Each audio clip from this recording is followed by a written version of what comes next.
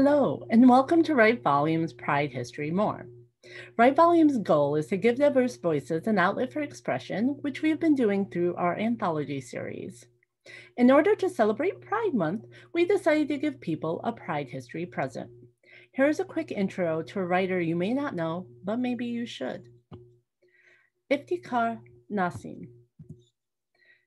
Iftikhar Nasim, also known as Ifti, was born in Faisalabad, Pakistan in 1946, the fifth of 7 kids of his father's first marriage. His mother died when he was young. Nassim once said, "As one of a large family, I was the invisible child." Growing up, Nassim experienced bullying, ostracization, and loneliness as a gay youth. He was passionate about poetry, became an activist who opposed Pakistan's martial law, and Nassim was once shot in the leg during a protest. He earned a law degree from Punjab University in Lahore, and in 1971, at the age of 21, Nassim immigrated to the United States, supposedly after reading a Life magazine article touting America's acceptance of gays, where he hoped to avoid persecution and an arranged marriage. Nassim told the Chicago Tribune, "I did not want to live a double life. I did not want to leave a wife at home and go out and pick up guys. I thought that was a dishonest way of living." In America, Nassim continued writing poetry and enrolled at Wayne State University in Detroit, Michigan, then moved to Chicago in 1974, where he spent most of his life.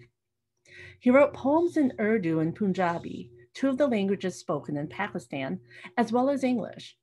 Nassim published 3 books of poems in Urdu conveying themes of the plight of the LGBT people in Muslim and third world countries. His most popular collection, Narman, which is a Persian word for hermaphrodite, was published in 1994 and is believed to be the first open expression of homosexual themes in Urdu. This sparked a movement called Narmani, or honest poetry. Narman was distributed throughout Europe, the United Kingdom, Norway, Sweden, and Germany, as well as underground in Pakistan and India, where it was met with controversy. This book helped bring awareness to gay rights, but it also earned him death threats from religious people and groups. The 2 other books of poetry explored gay love, longing, and the pressures of heteronormity. Myrmecophile was published by Ex Libris in 2000, while Abdaz was published in 2005. For those who don't know, a myrmecophile is defined as a foreign organism, plant or insect, that lives more or less permanently in an ant colony. In 1993, Nassim became the first poet from a developing nation to read his work at Chicago's Harold Washington Library Center. Nassim was inducted into the Chicago Gay and Lesbian Hall of Fame in 1996, partly for his poetry and partly for co-founding Sangat Chicago, an organization which helped South Asian gays and lesbians. Nassim died in Chicago of a sudden heart attack at the age of 64 in 2011. Now let's look at some of Nassim's writing. The first poem, "Why the Children Did Not Knock on My Door." The lines I will read are from the middle of the poem. "What happened? Who played these dirty tricks on me? 31 years as a law-abiding citizen, I am still a foreigner. Foreigner with a crude face and the features of a terrorist. My color, 2 shades darker than an average white man, is not accepted anymore. My cafe au lait color, once I was so proud of, is a guilt trip for me now. My ethnicity has become a crime."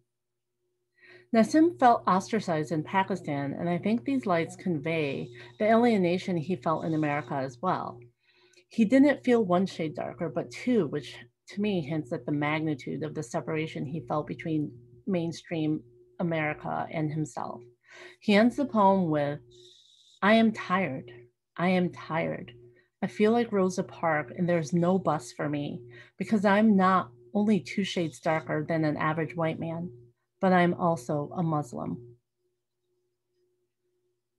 So not only has his ethnicity become a crime, he should feel guilty about also being a Muslim.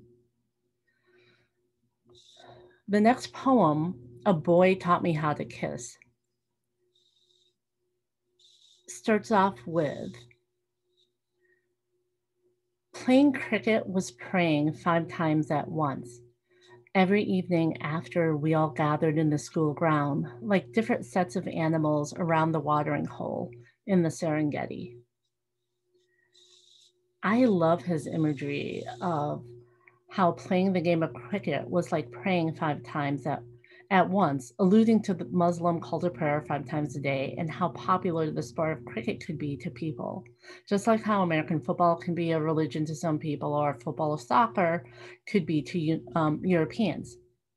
His descriptions are primal and natural, comparing people and animals, with school becoming a watering hole and how we all have thirst for water or knowledge. The poem ends with, "He held my face in his palms and put his lips on mine. Fragrance of freshly dropped rain on hot earth surged in my palate. I was tasting clouds. That's how you kiss a girl," he whispered in my ear. This is so central and riveting. You could feel the hands, the surge, and the taste of the cloud. But then the final words adds another layer and makes me wonder why it has to be how to kiss a girl. It alludes to how this passion needs to be kept hidden under a mask of heteronormativity. Then I wondered if there was a double meaning to the word cloud. Instead of thinking cloud meant being on cloud 9, happy, could it be also a cloud as in blocking our sight, clouding our judgment, or obscuring visions? It turns a love poem into a question of propriety. Well, this has been a Write Volumes Pride History More, and there are many more Pride History presents if you look. Feel free to follow Write Volumes on Twitter, Instagram, Facebook, YouTube, or check out our website at www.writevolumes.com. Thank you.